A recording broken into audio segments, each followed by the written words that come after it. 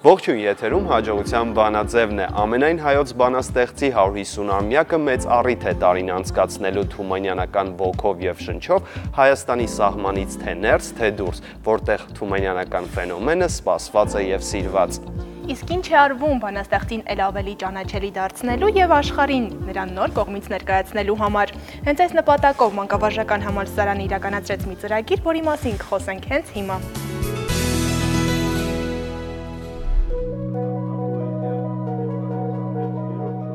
Հովհաննես Թումանյանի 150-ամյակի նվիրված միջոցառումների շարքում առանձնահատուկ կարևորություն ունի բանաստեղծի գործունեության գիտական և փիլիսոփայական ճանաչումը, և հենց այդ նպատակով մանկավարժական համալսարանի և Երևանի պետական կոնսերվատորիայի նախաձեռնությամբ մայիսի 3-ից 5 Հայաստանում և Վրաստանում տեղի ունեցավ Թումանյան անհունի ճամփով միջազգային գիտաժողովը։ Բացման խոսքը մանկավարժական համալսարանի ռեկտոր Ռուբեն Միրզախանյանինն էր։ Թումանյանը մեկն է, Թումանյանը մեծ է, Թումանյանը մեր բոլորի մեջ է։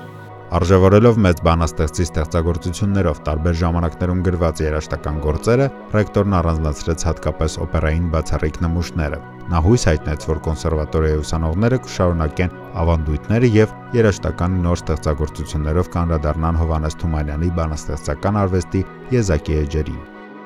Հայաստանի Հանրապետության ազգային ժողովի պատգամավոր Հովհաննես Թումանյանի թանգարանի նախկին տնօրեն Նարինե Թուխիկյանը ողջունեց նախաձեռնությունը և ընդգծեց, որ Թումանյանի գործունեության բոլոր ոլորտներն էլ գրական, թարգմանչական, քաղաքական, հասարակական, հավասարապես կարևոր են և նրա գրականության մեջ պետք է գտնել գրողի ամբողջականությունը։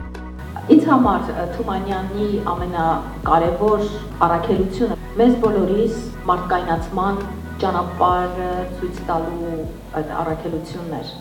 Թումանյանը գրականության մեջ եզակի է իր հավաքական կերպարով։ Նա լայնացրեց լեզվի մեր ընկալումը, նշեց Հայաստանի գրողների միության նախագահ Էդվարդ Միլիտոնյանը։ Նա նաև խոսեց Թումանյանի ժողովրդից վերցրածը ժողովրդին վերադարձնելու խոսակցական լեզուն պոեզիայի մեջ մտցնելու, նաև թումանյանական մանկագրության և թարգմանչական աշխատանքի մասին, կարևորելով դրանց դերը մանուկների դաստիարակության գործում։ Հովհաննես Թումանյանը ընդհանրապես գրապատմության մեջ, մեր իմացած մարդկային պատմության մեջ եզակիներից է իր հավաքչական կերպարով։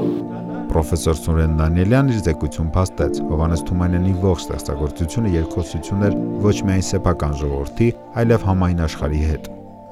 Թումանյանը ողբերգական հանգրվաններով անցնող ժողովրդի հետ էր, և նրա առ այսօր առեղծվածային շիտակ երկխոսության կերպը ստիպում է մեզ խոնարհվել հանճարի ոգեզինության առջև, դեպի անհունը ձգվող վերջին, ամենավերջին տագնապի առջև։ Անուշ օպերայի ամբողջ մեղեդիական այս գանձատուփը, եթե բաց անել, և հանկարծ մի փոքրիկ մասնիկ խախտել և ճշգրիտ մոտեցում չունենալ, կվերածվի անճաշակության։ Ինչպես որ Թումանյանի պոեզիան է, որևէ մասնիկ, որևէ կետ, ստորակետ, շեշտադրում, եթե խախտես, գուցե շեղվի այլ բանի կվերածվի։ Երևանի պետական կոնսերվատորիայի պրոռեկտոր Ծովինար Մովսիսյանն էլ իր զեկույցում Թումանյանին ներկայացրեց երաժշտության մեջ, անդրադառնալով նրա ստեղծագործություններով գրված երաժշտական գոհարներին։ Թումանյանի պոեզիայի հատընտիր էջերից ներկայացրին ասմունքողներ Կարունա Երանոսյանն ու Նարեկ Մարգարյանը։ Ինչ որ դարերով երկնել է ծնել մեր խորունկ հոգին, հայոց լեռներում, բարձր լեռներում։ Անհուն հանքը իմ գանձերի, սիրտս է առատ, լեն ու ազատ, ինչքան էլ որ բաշխեմ ձրի, սերն անվերջ է, բարին, անհատ։ Կոնսերվատորիայի օպերային ստուդիայի սաները ներկայացրին Կոմիտասի անուշ օպերայից մի հատված։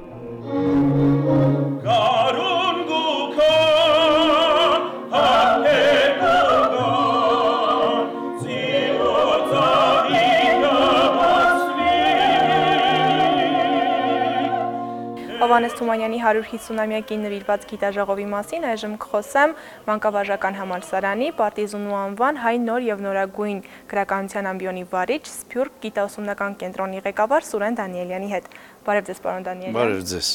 Խոսենք գիտաժողովի մասին, ինչ ծրագիր է, ինչ նպատակներ ունի։ Թումանյանը կատարելատիպ է, Թումանյանը բարձունք է, նաև կարելի ասել աննվաճ բարձունք։ Եվ ահա Խաչատուր Աբովյանի անվան հայկական պետական մանկավարժական համալսարանի մենք ներկայացրինք մեր ծրագիրը Ես ներգրավեցի նախ մեր ուսանողներին, մեր դասախոսներին, Երևանի Կոմիտասի անվան պետական կոնսերվատորիայի և գիտական միտքը և ուսանողությանը։ Ես կարծում եմ, որ մենք հասանք մեր առջև դրված նվազագույն սահմանին։ Հովհաննես Թումանյանի մեծությունը ընդգծելու հնարավորությունը, որ տրվեց մեզ։ Պարոն Դանիելյան, նշեցիք, որ և դասախոսները և ուսանողներն են մասնակցում այս ծրագրին, ինչքանով է կարևոր նրանց համագործակցությունը և փորձի փոխանակումը։ Կարծում եմ, սա այս հանդիպումը հենց լավագույն օրինակն է ոչ այնքան փորձի փոխանակման, որքան մեկը մյուսով սովորելու, հարստանալու ջանքը, որ կա։ Եվ այս առումով ես պիտի նշեմ, որ մենք գնացինք ռիսկի, բայց շահեց ուսանողությունը։ Մենք գնացինք ռիսկի, վստահ եմ, շահում է դասախոսը։ Մենք գնում ենք ռիսկի, որովհետև ներկայացնում ենք մանկավարժական համալսարանի գիտական ներուժը։ Երբ որ ուսումնասիրում ենք Թումանյանի կենսագրությունը, գործունեությունը, հասկանում ենք, որ նա ոչ միայն բանաստեղծ է, ոչ միայն գրող է, նաև փիլիսոփա է, մանկագիր է։ Հենց վերջինս, այսինքն մանկագրությունը ինչքանով է կարևոր մանկավարժության մեջ, որովհետև դա առաջին քայլերն է, ու ինչքանով է կարևոր, որ համալսարաններում ընդհանրապես ուսումնասիրվի Թումանյան։ Թումանյանը համալսարաններում լավ է ուսումնասիրվում։ Ես Թումանյան կարդում եմ 18 ժամ, ուրիշ գրողներից խլելով։ Բայց իհարկե հպարտությամբ եմ դա ասում, որովհետև Թումանյանը ինքը անսպառ հեղինակ է։ Թումանյանը ուրիշ ոչ մի գրող չի կարող մրցել նրա հետ այս ասպարեզում։ Մեր ժողովրդին և իրեն տարավ անհունի ճանապարհով։ Եվ այդ անհունը նա տարավ երկխոսությունների ճանապարհով։ Եվ առաջին գնահատությունների սահմանը այն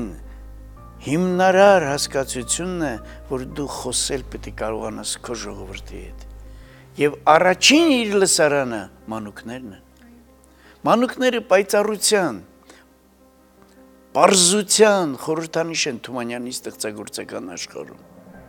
Թումանյանի յուրահատկությունը, Թումանյանը իջավ դեպի ժողովրդի պարսկեք մտածողության սահմանները։ Թումանյանը գնաց այդ ժողովրդի հետ, ծալապատիկ նստեց, զրուցեց, բացահայտեց նրա ողբերգությունը, ինքը շահեց, որովհետև ժողովրդին ուրիշ ոչ մեկը չի կարող այդքան լավ ճանաչած լինել, որքան Թումանյանը։ Եվ այսօրվա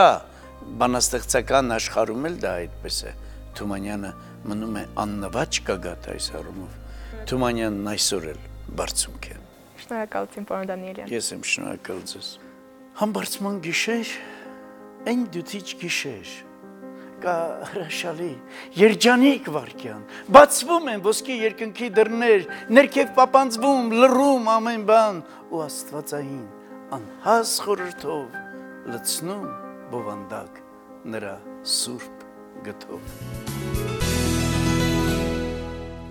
Մանկավարժական համալսարանի և Երևանի պետական կոնսերվատորիայի նախաձեռնությամբ իրականացված գիտաժողովի մասին այժմ կխոսեմ Երևանի պետական կոնսերվատորիայի վոկալ տեսական ֆակուլտետի դեկան Ռուբեն Ասատրյանի հետ։ Բարև ձեզ։ Բարև ձեզ։ Թումանյանը ինչ ազդեցություն է ունեցել մեր հայ երգարվեստի մեջ։ Ընդհանրապես մեր ամբողջ երաժշտական արվեստի ասպարեզում հսկայական դեր է ունեցել և ազդեցություն։ Հատկապես դասական, մոնումենտալ այնպիսի ժանրերում, ինչպիսիք են օպերան, կանտատան, կոթողային երկու ամենակարևոր և մնայուն հավերժ ապրող երկու օպերաների լիբրետոն հենց թումանյանական ստեղծագործությունների հիման վրա է արված։ Մեր առաջին ազգային օպերան, Արմեն Տիգրանյանի Անուշ պոեմը, և մեր հաջորդ կոթողային Ալեքսանդր Սպենդիարյանի Ալմաստ հայկական առաջին դասական օպերան, որը գրվել է Թմկաբերդի առումը պոեմի հիման վրա։ Եվ Թումանյանը շատ մեծ ազդեցություն ունի մեր երաժշտական արվեստում ընդհանրապես։ Ներկա ուսանողները ծանոթացան, որոնք գիտեին արդեն Թումանյանին, բայց այսօր ծանոթացան Թումանյանը երաժշտության մեջ, ինչ ազդեցություն է ունեցել։ Ինքս ներկայացրեցի, թե կատարողական առումով ինչ դժվարությունների կարող է բախվել կատարողը, չէ՞ որ երաժշտությունը ստեղծվում է բայց քանի դեռ չի հնչել ստեղծագործությունը, համահավասար է թե չի գրվել ընդհանրապես։ Պետք է նշեմ, որ ապագայում աշնանը գուցե կնշվի նաև կոնսերվատորիայում կոնֆերանս գիտաժողով կշարունակվի, մանկավարժական համալսարանը կլինի կոնսերվատորիայի հյուր։ Այսինքն համագործակցությունը կշարունակվի։ Այո։ Պարոն Ասատրյան, ինչ գիտական նշանակություն ունի գիտաժողով ուսանողների համար։ Առաջին հերթին ես կուզենայի, որ մեր բուհերի ուսանողները նման գիտաժողովների շնորհիվ ընկերանան, հարաբերվեն, շփվեն եւ տարբեր մասնագիտությունների մեր ուսանողական թիմը հարաբերություն ունենա։ Փոխ իրար լրացնելով այստեղ մենք կունենանք առողջ եւ բաց հասարակություն եւ սերունդ ապագայում։ Շատ շնորհակալություն, պարոն Ասատրյան։ Խնդրեմ։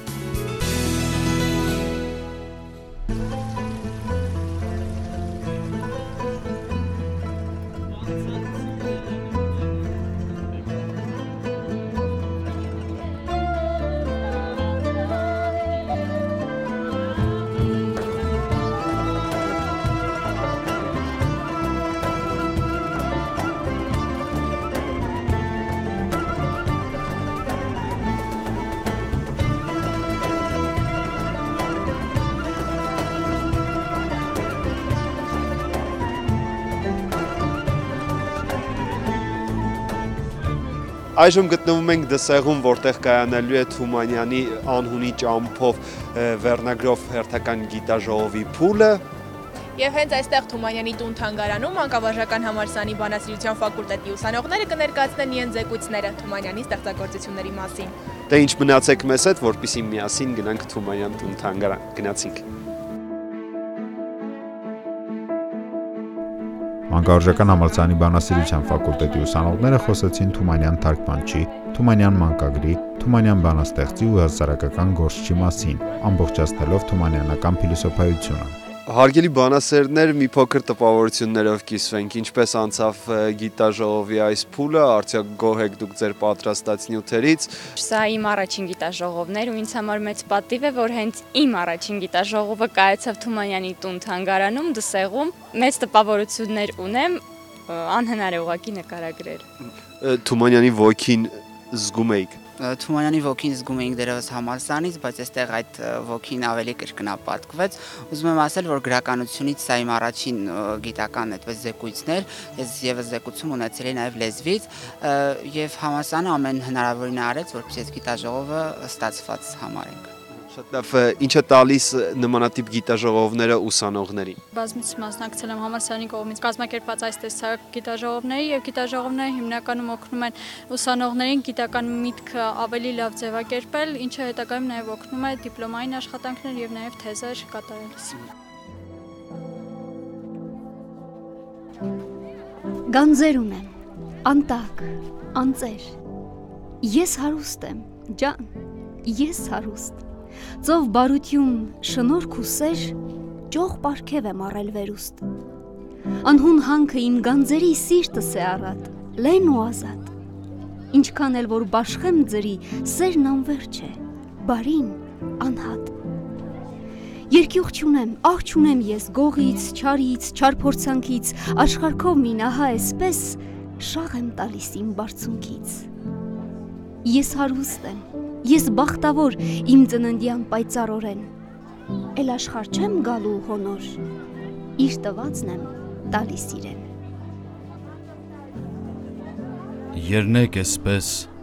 անվերջ քեզ հետ, իմ կյանքի հետ լինեի։ Հազար երնեք դաշտում մենակ, երկնքի հետ լինեի։ Բայց ով կտայեմ վայելքը, ինքս ինձ էլ չզգայի։ Ու հալվեի, ծավալվեի, ամենքի հետ լինեի։ Որ աշխարհքում ունեմ շատ բան, միտք եմ անում, էս թե են։ Մեջտեղ կանգնած միտք եմ անում, չեմ իմանում, էս թե են։ Աստվածինքն էլ տարակուսած չի հասկանում ինչ անի, տանի, թողնի, որն է բարին, որ սահմանում, էս թե են։ Ամեն անգամ քո տվածից, երբ մի բան ես դու տանում, ամեն անգամ, երբ նայում եմ, թե ինչքան է դեռ մնում,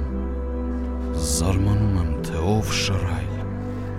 ինչքան շատ ես տվել ինձ, ինչքան շատ եմ դեռ քեզ տալու, որ միանանք մենք նորից։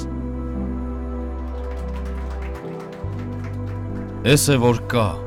ճիշտ ես ասում, թասդ բեր։ Էս էլ կերթա հանց երազում, թասդ բեր։ Կյանք նոսում է տիեզերքում սնգալեն, Մեկն ապրում է, մյուսը սպասում, թասդ բեր։ Վաղուց թեև իմ հայացքը անհայտին է ու հեռվում, ու իմ սիրտը իմ մտքի հետ անհուններն է թափառում, բայց կարոտով ամեն անգամ, երբ դառնում եմ դեպի քեզ, մխկտում ես սիրտս անվերջ քո թառանչի ծաղիկես, ու գաղթական զավակներիդ լուր շարքերից ուժասպառ, և գյուղերից, և շեներից, տխուր, դատարկ ու խավար, զարկված հայրենիք, զրկված հայրենիք, խռնվում են մտքիս հանդեպ բանակները անհամար, տրորում են քո երեսը, քո դաշտերը ծաղկավար, ու ջարդարար ոհմակները աղաղակով վայրենի, ավարներով, ավերներով, խնջույքներով արյունի, որ դարձրին քեզ մշտական սև ու սուքի մի հովիտ, խեղճ ու լալկան քո երգերով, հայացքներով անշպիտ, ողբի հայրենիք, որբի հայրենիք, բայց հին ու նոր քո վերքերով կանգնած ես դու կենդանի, կանգնած խոհում, խորհրդավոր, ճամփին նորի ու հանի, Հառաչանքով սրտի խորքից խոսք ես խոսում Աստծու հետ, ու խորհում ես խորին խորուրդ տանջանքներում չարաղետ, խորհում ես դու են մեծ խոսքը, որ դիասես աշխարհքին, ու պիտի դառնաս այն երկիրը, ուր ձգտում է մեր հոգին, հույսի հայրենիք, լույսի հայրենիք, ու պիտի գա հանուր կյանքի արշալույսը վառհագած, հազար լուսապայծառ հոգիներով ճառագած, ու երկնահաս քո բարձունքին, Արարատի սուրբ լանջին, կենսաժպիտ իր շողերը պիտի ժպտան առաջին, ու պոետներ, որ չեն պղծել իրենց շուրթերն անեծքով, պիտի գովեն քո նոր կյանքը, նոր երգերով, նոր խոսքով, իմ նոր հայրենիք, հզոր հայրենիք։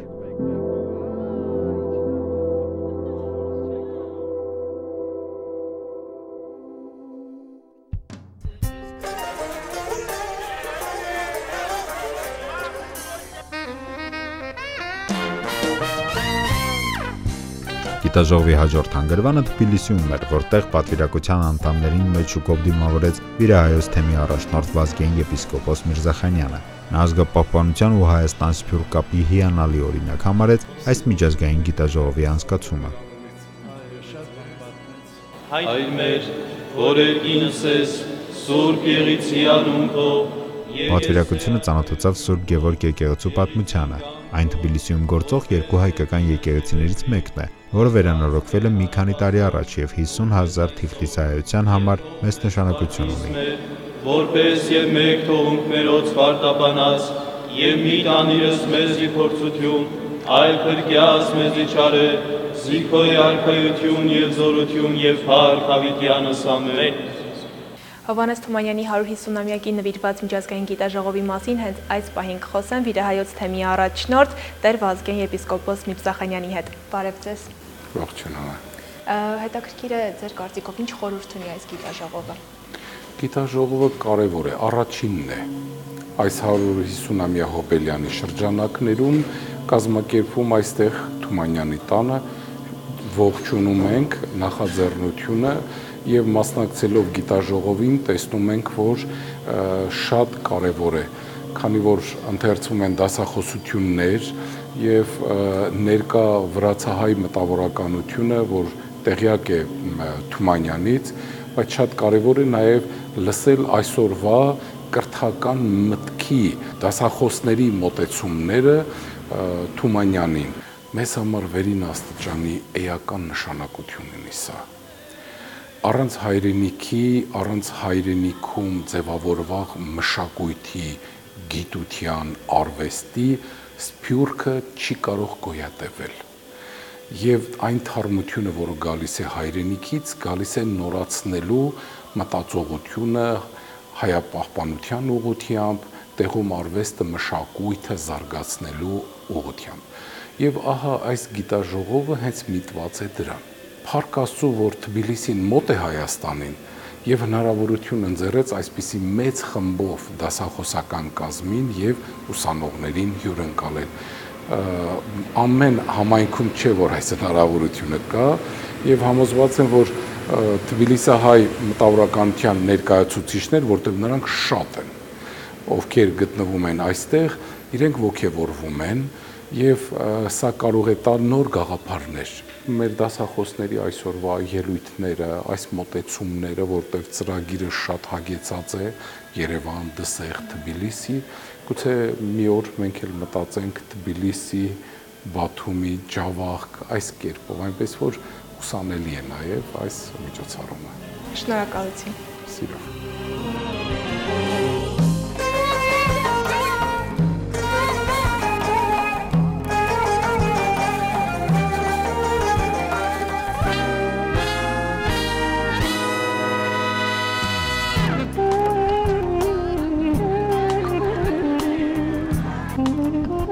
Հարգելի հեռուստատողներ, այժմ գտնվում ենք Թիֆլիսում, Հովհաննես Թումանյանի տան շքեղ պատշգամբում, իսկ ներսում մանկավարժական համալսարանի դասախոսական կազմը ներկայացնում է իր զեկույցները։ Հենց այստեղ վերնատանը, որտեղ Հովհաննես Թումանյանը ստեղծեց առաջին հայ գրողների միությունը եւ մեկ հարկի տակ հավաքեց նախորդ դարի լավագույն հայ մտավորականությանը։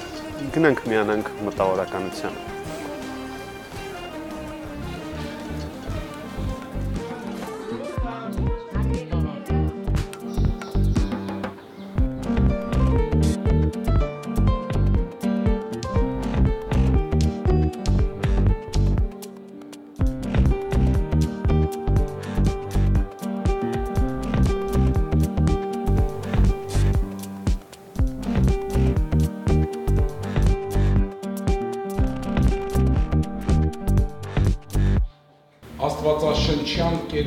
Թումանյանն այնքան մեծ է, որ նրան մեծարելով մեծարում ենք մեր ազգը, դրանով ցույց ենք տալիս, թե ինչպիսին պիտի լինի հայ մարդը։ Գիտաժողովը ողջունեց եւ օրհնեց վիրահայոց թեմի առաջնորդը։ Երևան Դսեղ Թբիլիսի ճանապարհն անցած այս գիտաժողովը հիանալի առիթ է բոլորիս համար համադրելու մեր տեսական եւ գործնական փորձը հարազատ ոլորտում, նշեց Վրաստանում հայ գրողների վերնատուն միության նախագահ Ժորա Սնխչյանը։ Գիտակորձնական կոնֆերանսը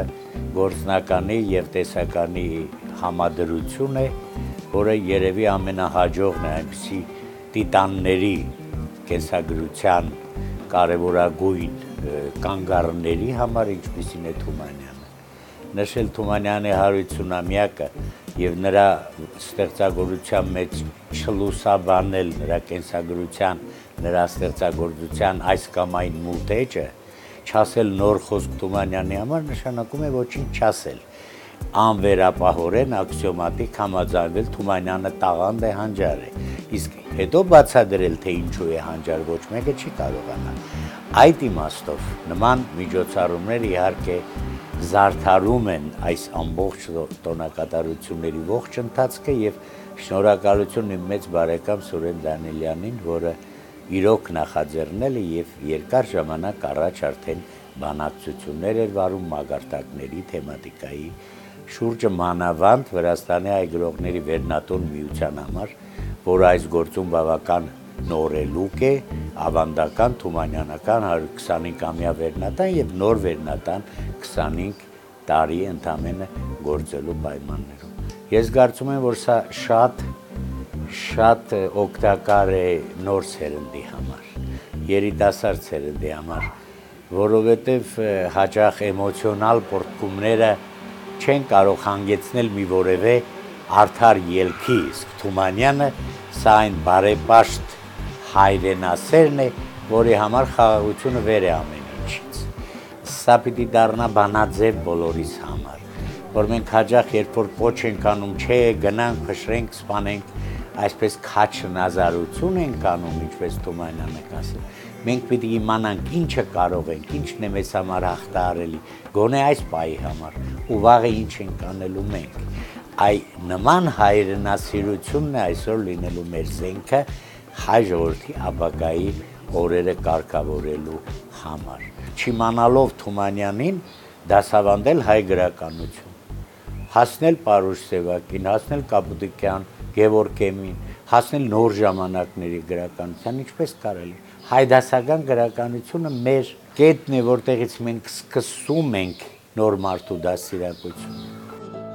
Թումանյանի տուն գիտամշակութային կենտրոնի ղեկավար Գիսան Հովսեփյանը խիստ կարևորեց այն ավանդույթը, որ այս գիտաժողովով դրեց Հայաստանի ժամանած պատվիրակությունը։ Այսօր արդարացավ գիտական բանը, այսօր ձեր այցելությամբ, ձեր ներկայությամբ ի վերուստ մատնանշված մի բան էր, որ այսօր փաստորեն մենք վստահաբար կարող ենք ասել, որ Թումանյանի տունը նաև գիտական գործառույթ ունի։ Բանասիրական գիտությունների դոկտոր պրոֆեսոր Մարտին Գիլավյանը իր Հովհաննես Թումանյանը Պարուշ Սևակի գնահատմամբ զեկույցում անդրադարձավ այն ազդեցությանը, որ Թումանյանն ունեցել է հայ բոլոր հետ թումանյանական շրջանի գրողների վրա։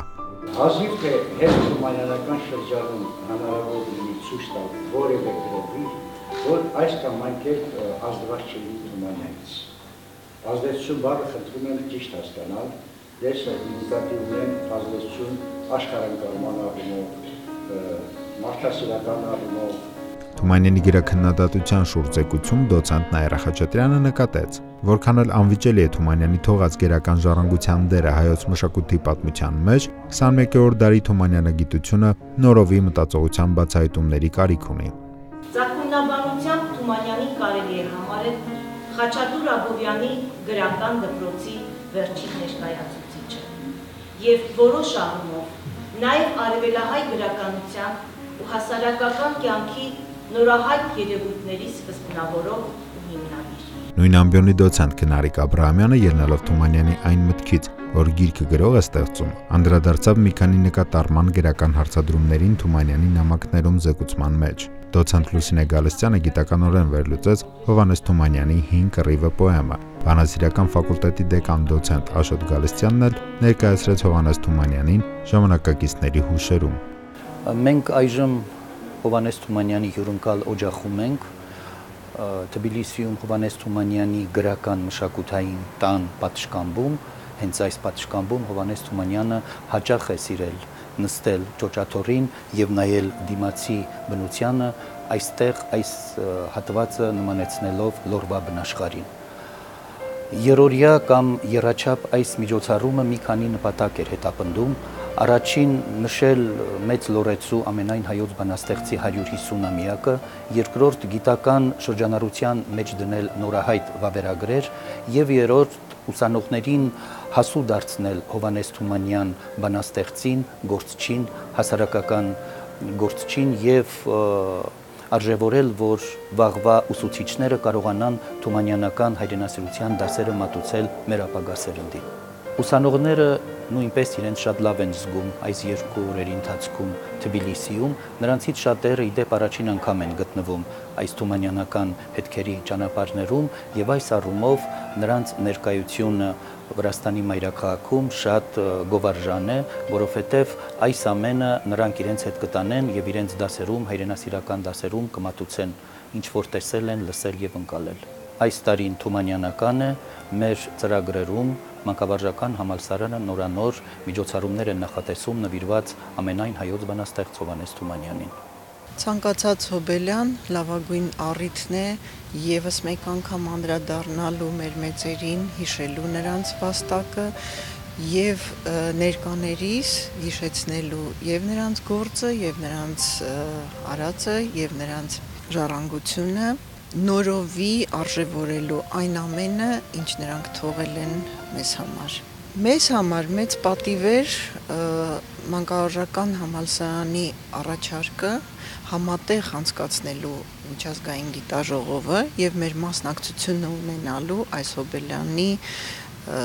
գիտաժողովին։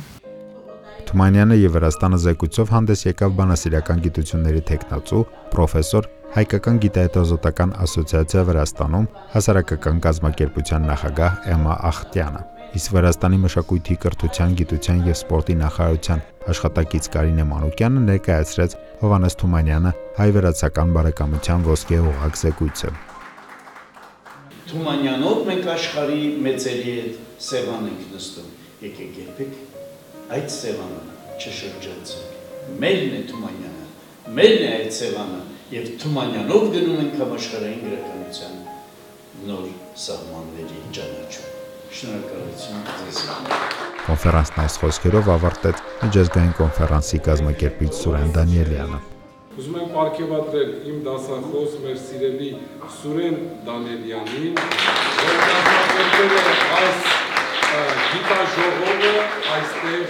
Վրաստանում մայրաքաղաք Թբիլիսիում։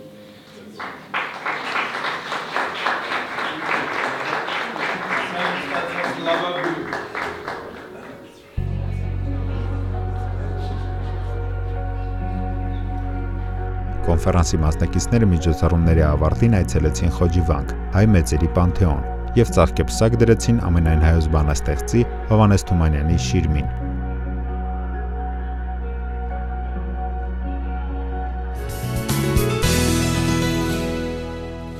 Թումանյանը ասում էր, կրթությունը, գիտությունն ու արվեստը մարդուն դարձնում են էլ ավելի մարդասեր։ Այնպես, որ բոլորիս հաջողության հիմքում կրթված, արվեստասեր ու մարդասեր լինելն է։ Մեզ կարող եք հետևել դասարան AM-ում, YouTube-ում եւ մեր Facebook-յան պաշտոնական էջում։ Կհանդիպենք հաջորդ շաբաթ։